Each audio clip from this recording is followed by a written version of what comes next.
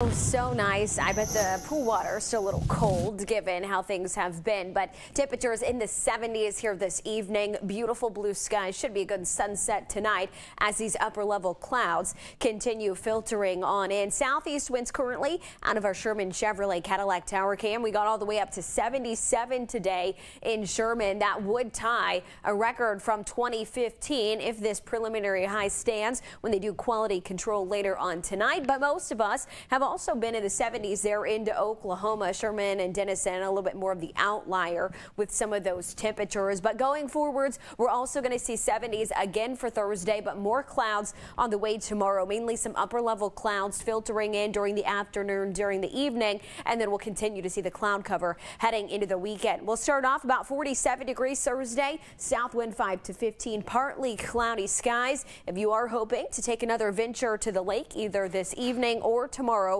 here's those updated lake levels. Texoma is up about a foot thanks to the rain from last week, and that runoff has also helped some of our southeastern Oklahoma lakes. We have more rain coming, which is good given all the red on this map, but unfortunately it times out with your weekend plans because of this upper level low. That's going to be swinging on through Friday night into Saturday. Could give us some thunderstorms there for the overnight, but this high pressure here is important. Even though it's way far north of us, that's going to keep this low pressure staying south and continuing that southeast trek, bringing storms all across the southeast heading into Sunday and even Monday of next week.